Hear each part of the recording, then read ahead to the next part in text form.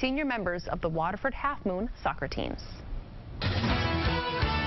Now, Big Board Sports with Roger Wiley. Well, good evening, everyone. The Valley Cats look to take 2 out of 3 for the Empire State Grays and continue that climb to the top of the Frontier League standings. They're in the Eastern Division. Cats back at the Joe tonight. Haven't lost a series at home all year, and they wouldn't lose tonight. Bottom second, Zach Bierman drives one to the gap in left center. A run is in. We are tied at 1. Bottom third, Cats up 2-1. How about make it 3-1? Cito Culver, solo blast to right center.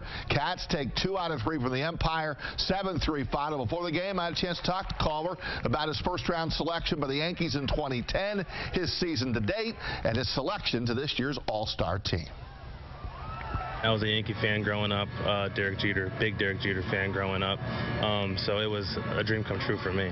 What about your career, Cito? You've been doing it. You said you're old. You're only 30 years old, but I guess baseball-wise, I mean, that probably is older. You're a veteran on this team. What's the future look like, and do you still enjoy doing what you're doing? Oh, I love this. I mean, competing every day, it's something that I love to do.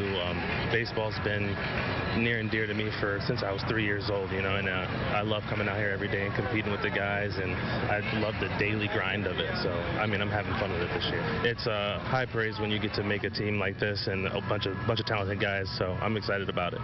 Before the game, Valley Cats President Rick Murphy joined me on News Channel 13 Live at 6. I asked Rick if the Cats could return to affiliated baseball when the season is over and their contract with the Frontier League ends. Here's what he told me.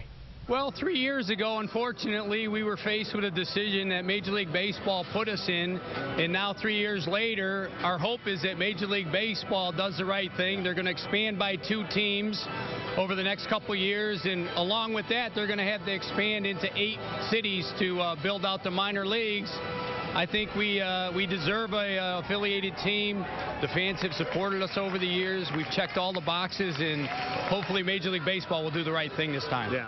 I agree. Let's hope so. LaSalle grad Zach Remillard and the White Sox against Toronto doubleheader today. They lost the first game 6-2. Zach went 0 for 2, but here in game 2, he adds to his base hit totals. Number 15 of the season since being called up a month ago. Now, the Clouds are a bit stubborn.